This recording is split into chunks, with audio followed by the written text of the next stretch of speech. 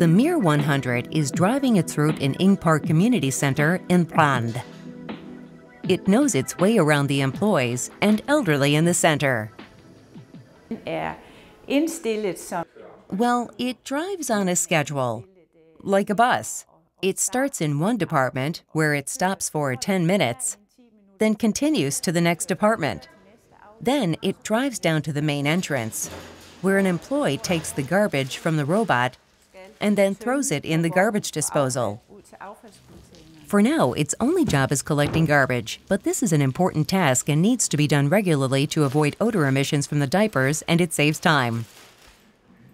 Well, we on the third floor are far away from the garbage disposal. If we had to go there twice a day, that would take quite some time. That is why it is so convenient that we can just dump the garbage here. Well, getting rid of the garbage faster helps prevent odor emissions and also improves our working environment. The employees don't have to dump the garbage at a specific place. Just leave it here with Roberta, who is right next to the garbage can. So you can save time and money. The municipality will use the experience gained here to look into possible other uses for the robot in the municipality's community centers. Please move aside.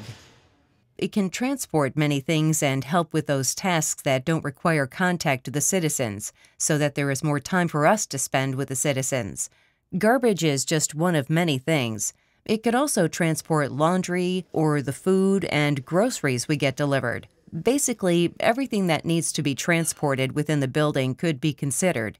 And I think the employees are in the best position to decide what makes most sense. Currently, we are only using it for garbage, but we are hoping for more, getting diapers, towels, or other things for the residents, for example. Or maybe also food if we get a bigger kitchen someday. It can save us a lot of walking. The Mir 100, or Roberta, what the robot is called here, has proved itself to be very user-friendly and cautious. There are no problems with the elderly or those with dementia. I'm not scared of it driving around there.